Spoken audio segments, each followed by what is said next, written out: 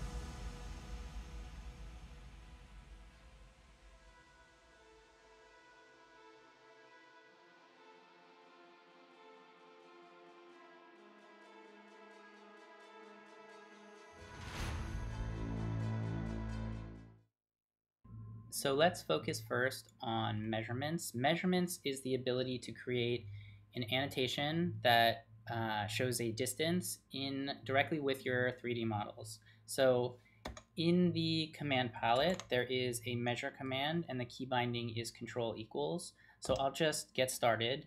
Now, all you need to do is run the command, and typically you'll click 2 points, a measurement from somewhere to somewhere, and then you will draw out your measurement to make a axis aligned measurement. So here we're measuring a distance along Y, and we can place it along X, or if we wanted to place it in a different axis, for example, we could snap the construction plane or snap the view to a side view, and then we can bring up the measurement in Z.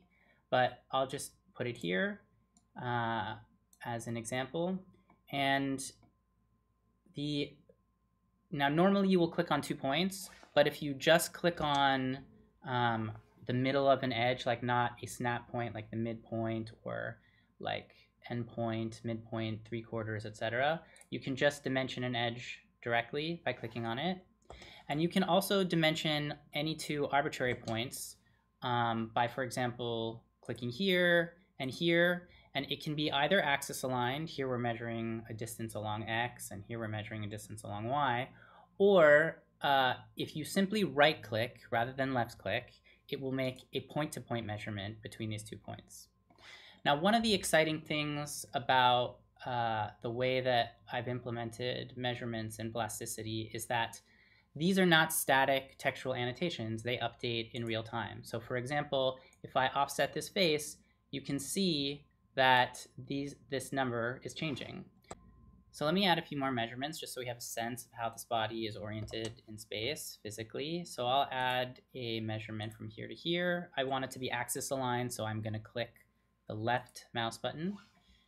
We can see that it's 65 millimeters along Y in that direction. I'll add one more, let's say from here to here. I'll put this out here. And let's see, I will add a measurement from this cylinder down to this edge. And sometimes, because we're working in 3 dimensions, sometimes we need to be more specific about what axis we exactly want to measure. So for example, I'm going to go into this plane, and so we will measure the Z axis directly. And so we'll measure the center of the cylinder to this bottom edge, and I'll also measure the distance from this edge to the center of the cylinder, and we'll just put this out here. Now, you'll notice that for each of these measurements, we have an entry in the outliner on the left. A nice thing about the measurement system in Plasticity is that measurements are just like any other object. You can show and hide them individually or as a group. You can let's see, hide and unhide all measurements at once. You can add measurements to a group, perhaps with the objects that they represent. So for example, maybe we'll put this object in a group. I'll nest this group, and the measurements associated with that, I'm going to move into this group with it. And so we can quickly show and hide all measurements related to a given object or in a group. And you can have any kind of hierarchy there. So it's pretty easy to manage having a few hundred measurements in a plasticity document if you need to. So the measurement command allows you to create these annotations that you can easily see the physical dimensions of your object.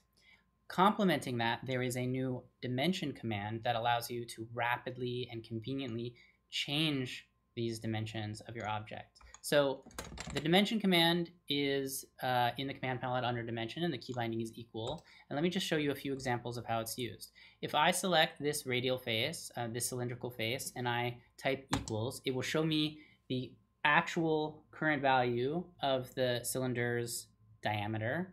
And if I want to change it, I can just change it to 5, for example. Now, this cylinder is supposed to be the same size. So I'm going to select this cylinder, and I can type equals 5 if I want, but I can also select this cylinder and then select the cylinder that I know is correct as the last in the selection. And if I type equals, and I just type enter again, now both cylinders will have exactly the same size. So just to make that super clear what's going on, if I have 3 random circles and I want them all to have the same radius, let's say I want them all to have the radius of this smaller circle, I can just type equal enter. If I want them all to have a specific radius, I can just type that in and type enter. Now similarly, if I have a rectangle, I can type equals and change the dimension of the rectangle at any point. And furthermore, we can do this for a cube, a box. I can update the measurements of the box at any point. This box does not need to be axis aligned. For example, we can always just change the measurements whenever we want. The same is true for cylinders, the same is true for spheres. So basic primitives like rectangles and circles and spheres and cylinders and boxes, as well as their face counterparts, can easily be dimensioned at any point, not just during construction. Now, often though, you're working with situations that are not quite so simple. You're not just working with a primitive, you have a real body like this. So the dimension command is still really useful in this case. So for example, if you select this face right now, and I just run the dimension command, it will find the opposite planar face, if one exists, and we can use that to set the distance from that opposite planar face. So it shouldn't be 17.5, it should be 20, for example. And now, just to show you again, there is a 20 millimeter distance between these two faces.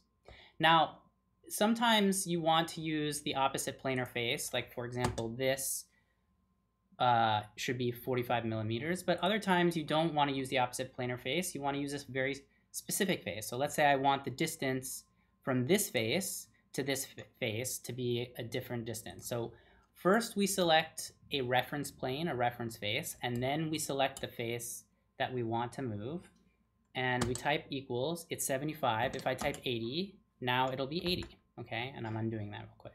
Now, it's not just planar faces that you can do this with. You can do this with cylindrical faces. So this cylinder, which we know is 5 millimeters now, it's not centered in this body at all. Now, we know that this is 20. So one thing that we can do is we can select this reference face and then select the cylinder, type equals, type 10, and now this is vertically centered. Now, similarly, if we select this face and we know that, and we select this face, I can set the distance to be 10, and this now is correctly in position. Now I can do the same thing with both faces selected. So for example, if I select this as the reference plane and select this face, I can do 10, and similar here, oops, 10, and now they're exactly in the same. So generalizing a bit from previous examples, if I want these two faces to be perfectly aligned, I can select these two faces, so relative to this face, let's say. So I can select these two faces, and then type equal, and then type enter, and now they're both the same distance from this face.